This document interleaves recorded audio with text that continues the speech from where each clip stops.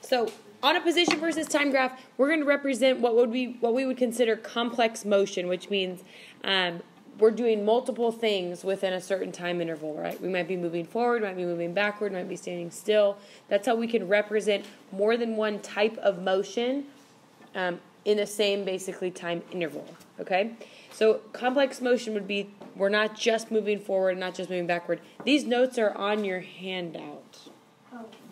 Okay, so... What am I doing? Where?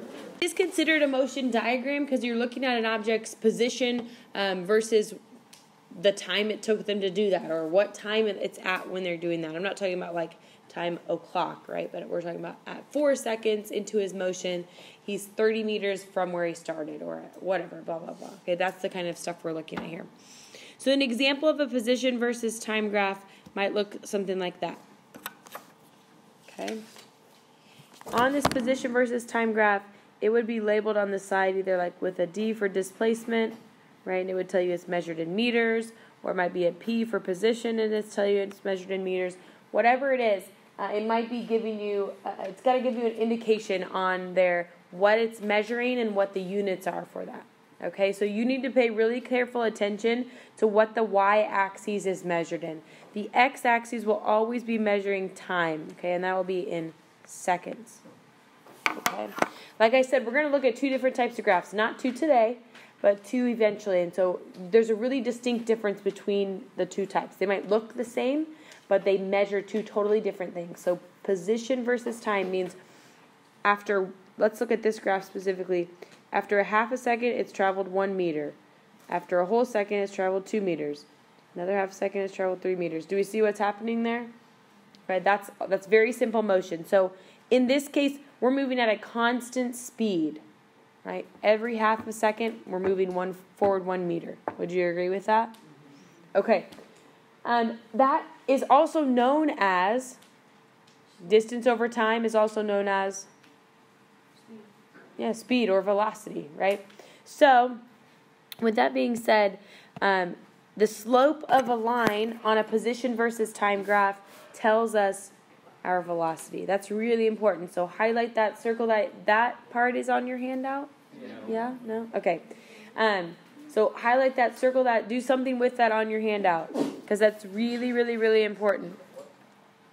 Okay? Slope of the line goes on. Yep. That needs to be something that we know. So the slope of a position versus time graph tells us velocity. Okay, and that's something that we have to be able to calculate. How comfortable are you calculating the slope of a graph? Calculating slope is just rise over run. Okay, so let's go ahead and practice calculating slope here. We talked through it a little bit, but let's calculate slope. To do that, you pick any 2 points, right, along the line. So I'm just going to pick 2 points, here and here. Okay? Whenever we do rise over run, it's change in y over change in x. Is that the form you usually see it in? Or do you see y2 minus y1? Or that one more, but it's the same difference. Okay. So what the delta means, right, is final minus initial. So this is how you'll see me write it a little bit more often, right? But when we look at our line, we're going to calculate the slope by taking the furthest to the right minus the furthest to the left, right? The final is the one that's furthest to the right. The initial one's furthest to the left. So to calculate the slope of our line here, or to calculate our velocity, right, really, we're going to take final y, y2, minus y1 over x2 minus x1. Okay, so let's go ahead and calculate that based on the numbers I circled here. Okay, or the points I circled, right? Or you can pick any 2, but...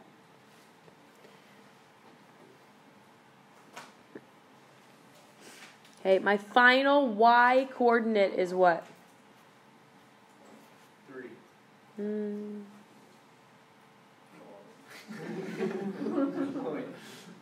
Okay. I took 4 minus. I was a step. What about 5? I swear.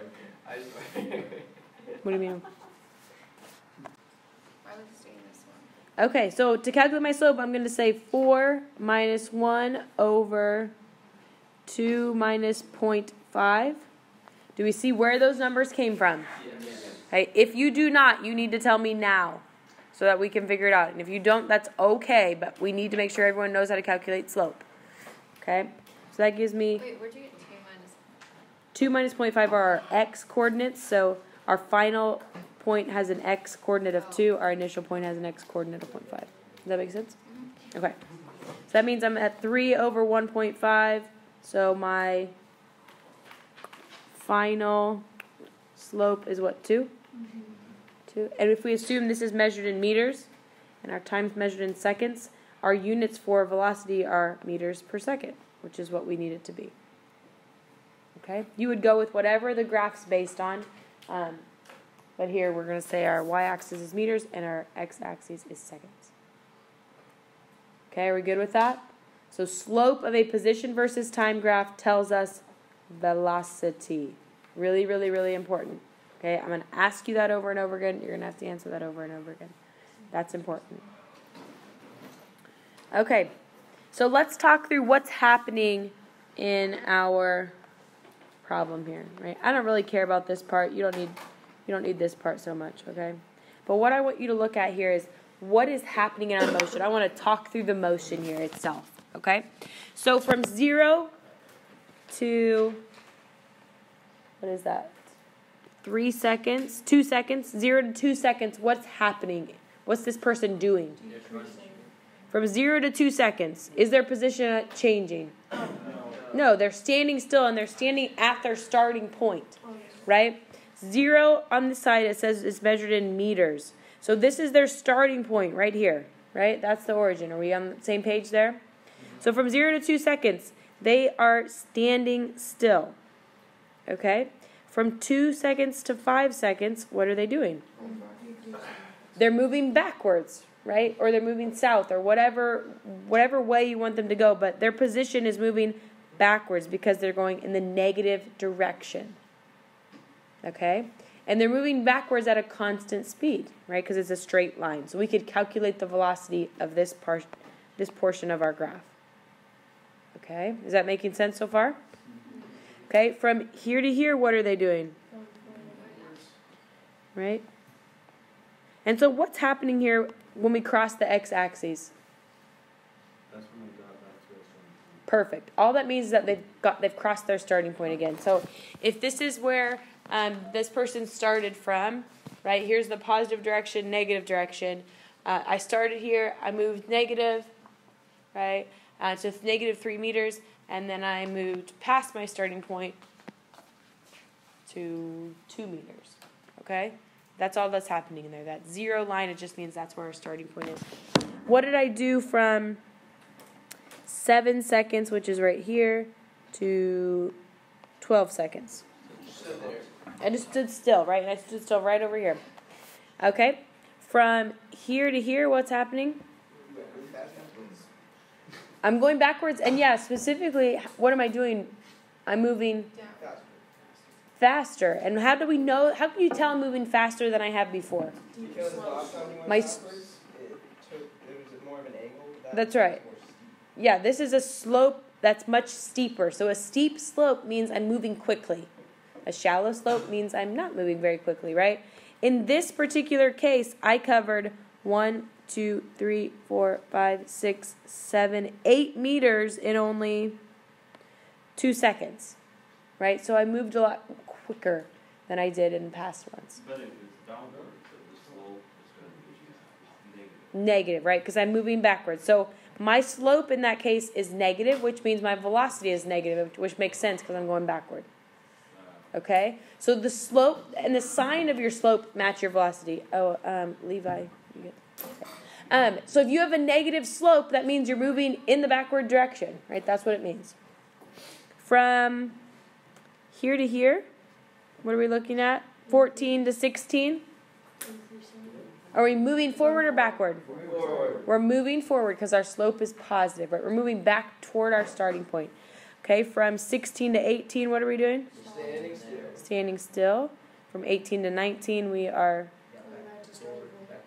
we made it back to our starting point, and then we stood still for 1 second. Okay? Does that part make sense, talking out that motion? Okay, you're going to have to calculate things from this graph, but you're also going to have to be able to describe the motion that you see here. Okay?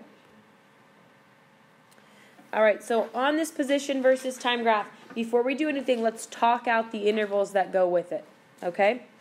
So from 0 to 1 second, what are we doing? Standing still.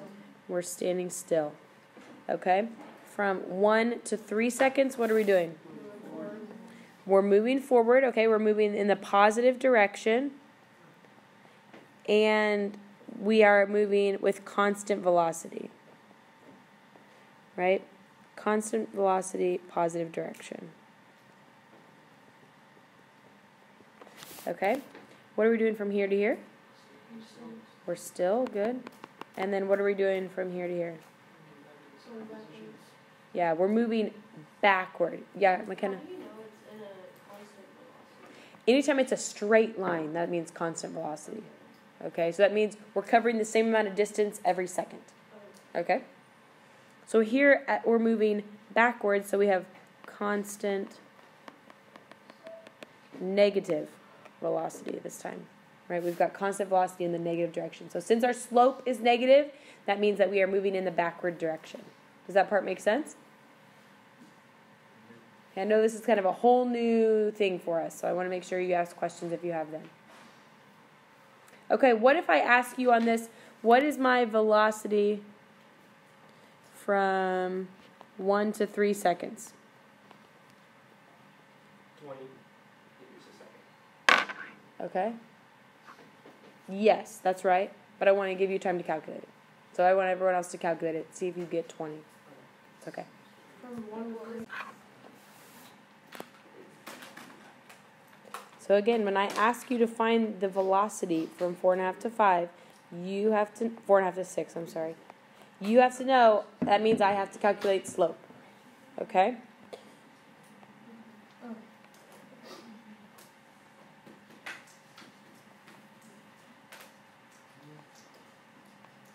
Wait, isn't it? Oh, no, because it's going backwards. Shoot. Right? Does it make sense that our velocity comes out negative? Yeah. Right? Our slope is negative. So negative 40 divided by 1.5. I'm not doing that in my head, so someone tell me what it is. Oh, shoot. 26. Okay. Negative. Do you have to put the negative sign? You do have to put the negative. Meters per second. Yep. So that negative, remember, tells us direction. It's not the value of the number. It tells us direction. So here we know we're moving backwards. That should tell us we have a negative velocity. Okay, any questions there? All right, on the last one, I want you to calculate these. I want you to answer these questions.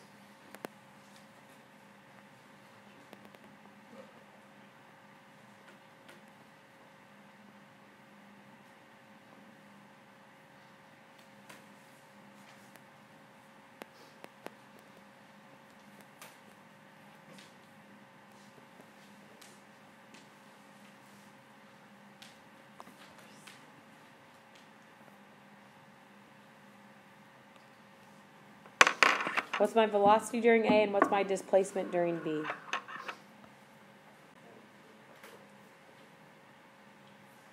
When it says displacement, Equals what? Yeah. 0.75 meters per second? Yeah. Yes. Okay, good.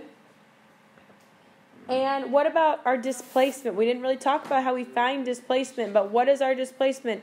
At any point during interval B, what's my displacement? 0. Not quite 0, it's 30 meters. Because from my starting point, right, at 60 seconds or 40 seconds or 80 seconds, whatever it is, from my starting point at interval B, I am 30 meters from my starting point. You're right in thinking that during B we're not moving. You are correct in thinking that. But I'm still 30 meters from my starting point, and that's what displacement is. Okay? So displacement on a position versus time graph means you just read what the y-axis is telling you. Okay? It's pretty simple. So what would you say if there was an increase in value, like A? If I ask for displacement at 20 seconds, you'd find where it intersects, and you try to find where it intersects. But I'll usually make it really clear if that's the question I'm So it asking. won't be like, what's the displacement with A when it's like an entire No, section? no, no, no. Okay. No. So it's just 30. Yep. Displacement, just read the graph. Okay, you're just reading on that y-axis.